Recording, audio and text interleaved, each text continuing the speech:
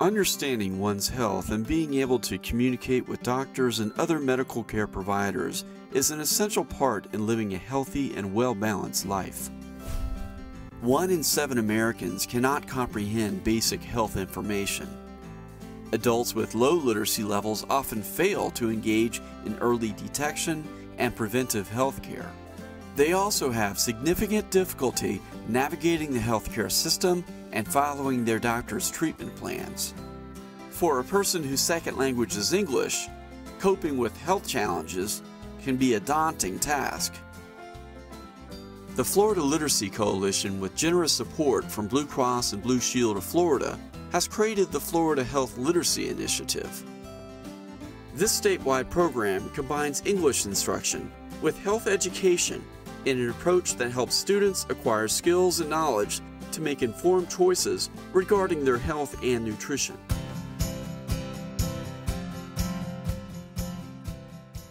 The students find it very worthwhile to learn anything about their health, and the health literacy grant has enabled us to concentrate a little more on teaching the health section to them. It's wonderful when you hear students saying, hey, I went to my doctor and I knew what he was talking about when he's talking about dosage, and it's because we studied that.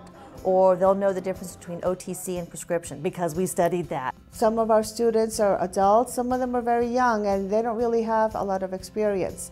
And so I think all of them benefit from the training that they're getting with us.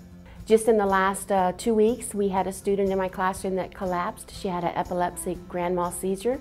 And when I went to see her in the emergency room, she had nothing but smiles through her situation of not sure if she had any coverage medically, because she was able to communicate in English. Using the Coalition's Staying Healthy curriculum, teachers guide students to live healthy and become effective health advocates for themselves and their families.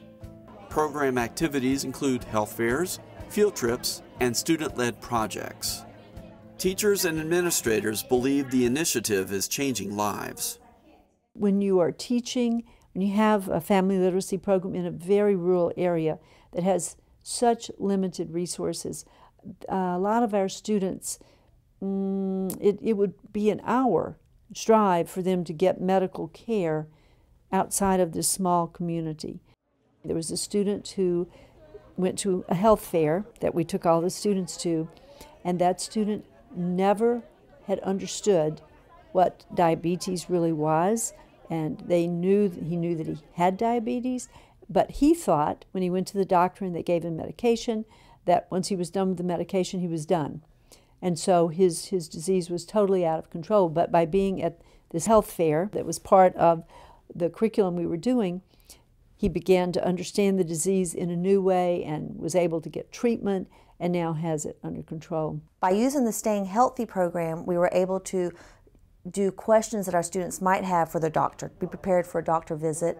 We learned about chronic diseases, symptoms of chronic diseases, and just more vocabulary for our students to learn. My husband is sick every day. I went to the hospital for my husband. My husband had big surgery in this body.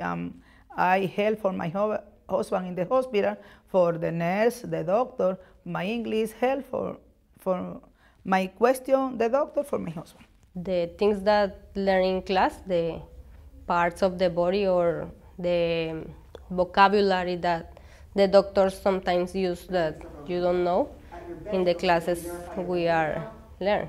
Now I'm going to my doctor appointment by myself because I feel more comfortable. I can understand what happened, what I have, what I need to do. Then before, I just need somebody to explain me or help me because I don't understand. When teaching English, I think it's important to have things that are real for students, and definitely health care and health issues are real for students. I think that's the approach to teaching English. A student will be eating a bag of chips, and I'll say, well, how many servings is that bag of chips? And they'll say, 1, and it'll be, 4 or 5. And they don't eat chips in class anymore because they realize that that bag of chips is meant for a lot more people than just one. So they definitely learn. Greg Smith, Executive Director of the Florida Literacy Coalition, comments on the success of the program. The impact of the program has really been significant, and that's really evidenced by our students and some of the changes that they've made in their daily lives. We're seeing students who are exercising more, who are eating healthier, who are accessing health insurance and health facilities locally. This is really where the rubber meets the road. Blue Cross and Blue Shield have been a fantastic partner in this effort.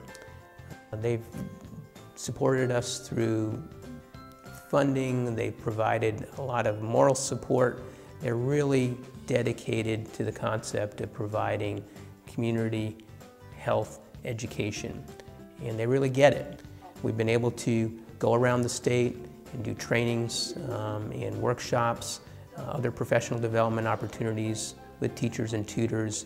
We've been able to, through their support, provide a special track on health literacy at the Florida Literacy Conference, which has really enabled us to expand beyond our initial training to introduce a whole other range of concepts that are fundamental to offering good quality health education. The partnership with the Florida Literacy Coalition and the support of the Health Literacy Grant Program has, I think, made great strides, and Blue Cross and Blue Shield of Florida has been really pleased with the results of the program. One of the things that I especially love to hear about, and I think is a true benefit of this initiative, is the fact that it's not just the students in those programs that are benefiting in every class and every year, but that these students, so many of them, are then taking the information and what they learn, and they're taking it back to their homes, their communities, and they're sharing this information. And we know that it's reaching people way beyond just what's in the classroom.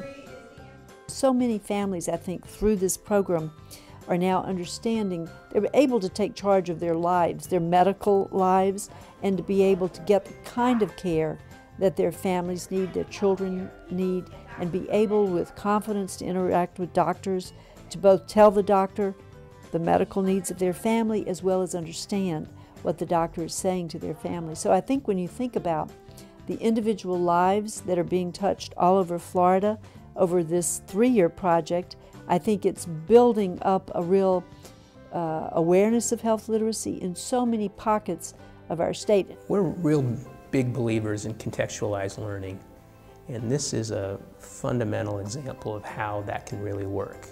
Students learning English in the context of also learning about health and nutrition.